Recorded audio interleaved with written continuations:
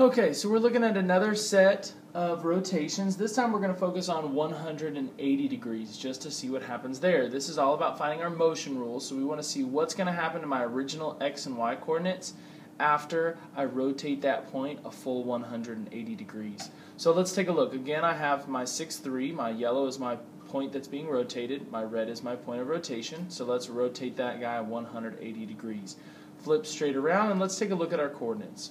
So I went from a positive 6, so let me fill these in here. I went from a positive 6, positive 3, and now I'm at a negative 6, negative 3. So it looks like this time my x's and y's stayed in the same place, right? My 6 stayed in as an x coordinate, my 3 stayed as a y coordinate. Whoops, not a 3. My x and my y, there we go, except I went from positive, positive to negative, negative. So that tells me that these need to be negative right here. So what this motion rule tells me is whatever my x and y coordinates are, they're going to flip signs. So if they're positive, they'll be negative. If they're negative, they'll be positive.